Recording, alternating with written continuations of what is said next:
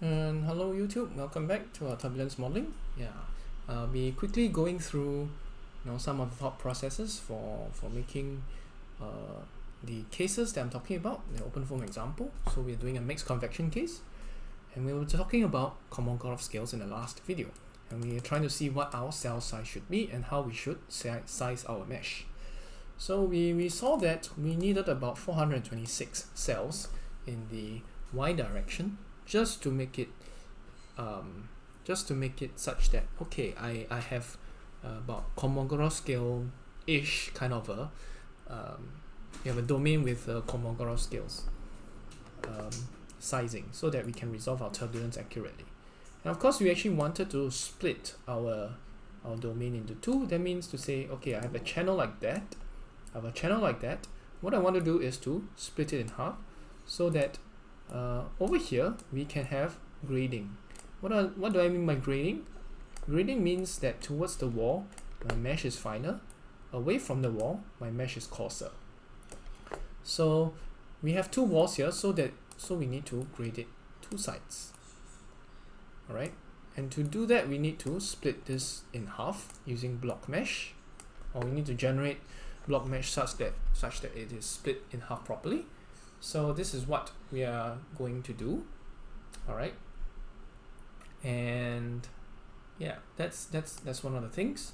So we'll need to split it in half, and we also need to try and make sure that stream-wise our delta x plus is about 9, and span-wise our delta z plus is about 4.5, give or take. Alright, smaller is good, but of course, too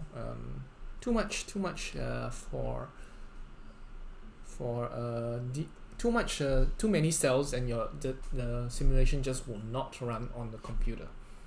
Okay, so how many cells do we need in theory? So according to this, we want our cell size to be 4 times Kolmogorov scale in the streamwise direction. So if we were to take 4 times the Kolmogorov scale, I'll take the denominator as the smallest. I mean, your characteristic cell size should be 4 times the Kolmogorov scale. That's fine, but your length is actually 8 times longer. So you need 8 times the length of the span, or the length of the distance, the separation between the two plates. And we see that we need about 851 cells. That's a lot of cells. And span wise, if we were to do the same thing, we need span wise we have about 2 times Kolmogorov scale, because Kolmogorov scale is roughly like this. Times 2, you would have just slightly less than 4.5.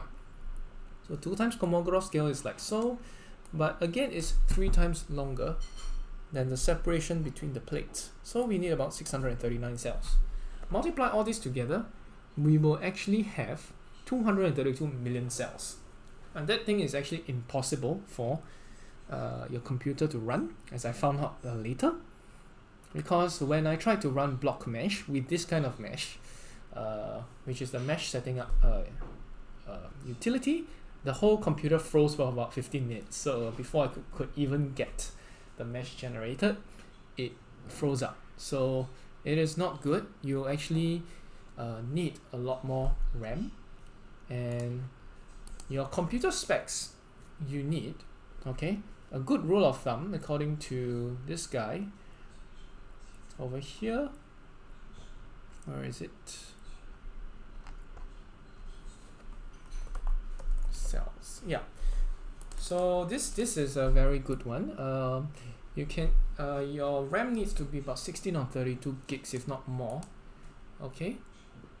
The rule of thumb with OpenFOAM is you need 1 gigabyte of RAM per million cells. That's a very easy rule of thumb to remember. Okay, 1 gigabyte for 1 million cells, just to set up the mesh. Don't talk about solving yet. Just to set up the mesh. You have 232 million cells, you need 232 gigabytes of RAM. So that's why the computer froze. So you probably need to push it down, and just to get it to run, maybe to about 4 to 5 million cells at most. That's what this 8 gigabytes of RAM allows you to do. Of course, you'll still have your other things running on Windows, which will make your computer lag a lot. but I think a hard upper limit is about 4 to 5 million, no more than that. Okay, so and just for comparison, LES simulation, they have a order of magnitude about 0.3 million cells.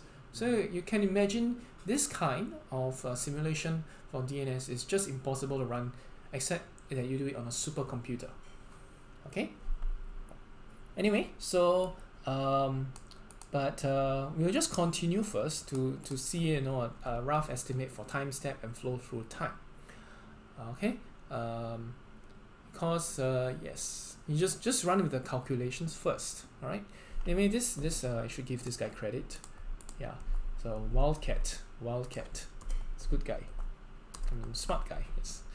All right. So what's the velocity that you want?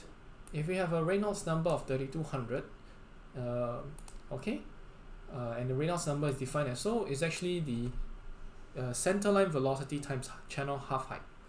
But you know that in laminar flow, the centerline velocity is actually 2 times the mean velocity. So you can rewrite the Reynolds number like so. It's actually the mean velocity times half the channel height, times the channel height divided by the kinematic viscosity. So this one makes it very easy for us to use. So we get the U mean by doing so. We have the kinematic viscosity, we have the channel height, and we have the Reynolds number. Your mean velocity will be this, about 0.308 meters a second. And we'll try to find our Coron's number and our appropriate time step. And this is somewhere to start. So what's the smallest cell size streamwise? Smallest cell size streamwise is about 4 times the Kolmogorov scale, which is 4 times 0.00235. And the smallest cell size will be,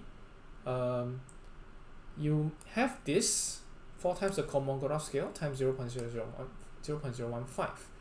So actually, 4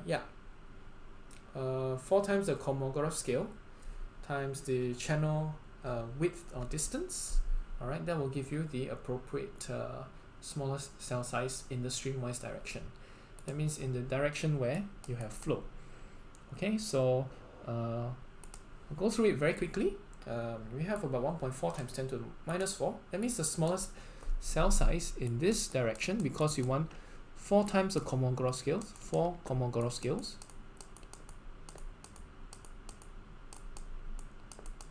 You want a 4 Kolmogorov scale equivalent in the flow direction. So we will have 4 times the Kolmogorov scale here. But remember, Kolmogorov scale is actually defined as eta over L, eta being the smallest size, eta over L. So 4 times of this, you just have 4 over here and you have 4 over here. Okay, so 4 times eta over L. So you want 4 times eta, eta being your smallest cell size. So you will bring L over to here. That's why you have the 4 times this Kolmogorov scale ratio, which is this, times L to give you your 4 eta. 4 times the Kolmogorov scale. So that's, okay, 4 eta over L equals 1 over 3200 to 0.75. Okay, so you want 4 eta. 4 eta is your smallest cell size in the streamwise direction. So it's L over 3200, 0.75. Okay, so 1 over 3200 to the power 0.75 is this number. And then we just times 4 and times L to give you the, so you times 4 and you times the length scale which we use, the reference length scale, which is the separation between the two plates. And then we'll have this number here, 1.41 times 10 to the minus 4. So if we want a time step for Coron number equals to 1, that means, I hope you're familiar with what Coron number is. Okay, so we have a rough time step of Coron number equals 0.1. So we have U mean going across, 4 Kolmogorov scales, 4 eta. And this is the length, this is the length, and this is some velocity. So Courant number is actually equals to U mean over L of the cell. So this is the L of the cell, which is 4 eta. That's why you're calculating Courant number. If your Courant number is 1, then we'll have it as such. Your delta t, okay, should be times cell delta t. Okay, so anyway, the u mean times delta t over the length of cell. If you equate that to 1, that means delta t over, this is the time step you need, right? This is time step. Okay, so sorry, Courant's number equals to u mean times the time step over L of the cell. So we have this, we want to figure out what this delta t should be, so we need to set our Courant number. For easy starters, we set it as 1. So L cell over u mean, that will give you your time step. It give you a rough order of magnitude. We do that is by doing this L is this length here, divided by the mean velocity.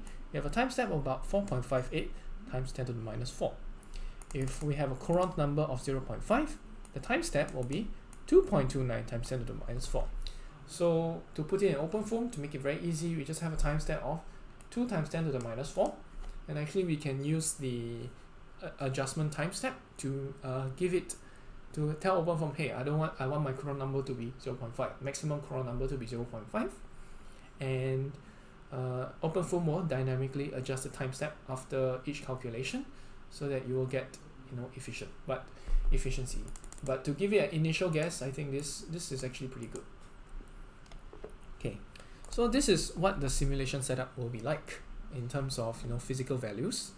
We have the time step estimate, we have the cell size, which is obviously, now I'm telling you it's too big because I tried it before with this cell size and my whole BlockMesh just crashed.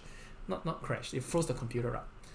So yeah, but anyway, this is you just carry on the calculations and we'll make adjustments later on. Okay, so how do we want data collection?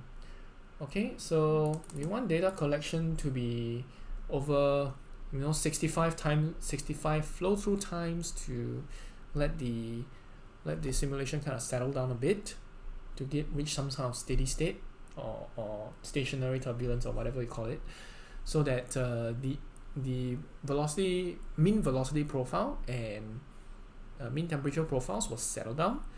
Okay, so that's what we are aiming for here. So we want a periodic data collection. So you sample data once every flow through time. Okay, so maybe over 35 flow through times to give it enough data points, right, to get a correct statistical average. So what's a flow through time again? Remember, the flow through time in this case is actually this mean velocity, and you get a characteristic time scale by this span-wise direction, flow-wise direction. Okay, so that's all we are doing with flow through time. So if we do that, okay, we have a span-wise direction of 0.12 meters, velocity about 0.307. We have a flow through time on average of 0.39 seconds or 0.4 seconds. So we can find out how long our simulation should be in simulation time. It should be about 26 seconds to get 65 flow through times and 14 seconds for 35 flow through times.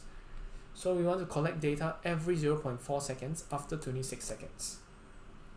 Okay, and of course we expect our DNS file to be very big. So we will try and just get, we don't want velocity and temperature data for every cell. That's just way too much. We just want velocity and temperature profile across, across like the two plates, the 100 degrees C and the 70 degrees C plate. We want a velocity and temperature profile across this plate. That's all we need, and plus the Nusselt number and the wall shear stress, so that we can calculate our friction velocity. So that's what we're doing here. Okay, so the idea here is to collect data every 0.4 seconds after 26 seconds to 40 seconds, And since we have 426 cells in the y direction, roughly, so in this direction we have about 400 cells. Think about 400 data points should be enough. Then you know the U and T data for every cell. I mean, we can kind of delete it off and we just preserve this data. Okay, because in the whole field, in the whole field of simulation, we will have stored a lot of temperature and velocity data of every single cell in your domain here, which is this parallel plate thing. So we want to delete off the redundant data and just get the important data, which is this instantaneous velocity and temperature data, plus the Nusselt number and tau wall. All right, so that's very important for us to collect. The rest we can discard. So how do we do all of this in OpenFOAM? Okay,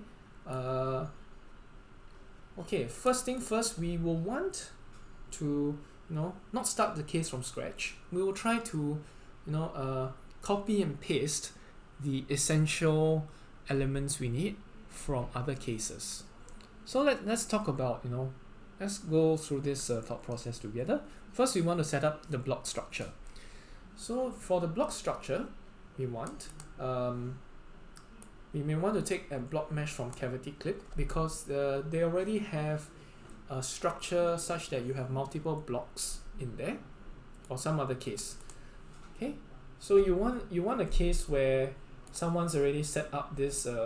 You split this. You split the whole domain into multiple blocks, so you don't have to do it from scratch. One very good case was this tutorial called Channel 395, and actually copied it into the case here. So I have this file called reference cases, and I have this Channel 395 here. So I go to Channel 395, and what I want to do, I don't want everything here. What I want is the block mesh. Okay, I want to look at the block mesh. So there are a number of things. I mean, this is also actually a channel flow. This is a channel flow, but there's no heat transfer in there. But thing is, the structure of the case is very similar to what we want, and of course the boundary conditions that the boundary conditions later on, they're very similar to what we want as well. So system block mesh dict, I mean these vertices are pretty much okay. They have about 12 vertices here. Okay, and you take a look at this. It have 2 blocks, which is good. They actually have grading here as well, with appropriate expansion ratios. And how do they work? That one I'll elaborate later. Okay, but interestingly, I mean all of these boundaries, they are pretty much written out for you nicely, so you can copy and paste most of it. All you have to do is to change maybe the names of what your boundaries are, and of course the size of the coordinate system of your vertex. Right, so these are our vertices, so we want to change the coordinate system there. And of course here, right now I'll tell you what the grading is. Grading is here. How does it work? So there are 3 numbers. There are a few numbers here. One is in this hex block. One of them is talking about which vertex to use. So for example, 0 is this one. 1 will be the first entry here. 3 will be the third entry, which is here. Remember, it starts from 0. So on and so forth. This will form the vertices of your block. Just a reminder. And then this one will tell you, these 3 numbers will tell you, how many cells roughly do you want in the X, Y, and Z direction. That gives you a rough idea. Okay, how many cells or how many grid points? I mean, it just differs by 1, but yeah, how many cells? Just a rough idea. Simple grading is very interesting here. It tells you, do you want your cell size to change as you increase X, Y, or Z? So how does it work here? For example, you have this expansion ratio of 1. These are actually expansion ratios of expansion ratio. And how does it work? Basically, this what you see here is actually pertaining to the x direction. So this is the x direction. You have your first cell, and then you have your last cell. You have a first and last cell. So L last is here and L first is here. So what is your expansion ratio? The ratio is actually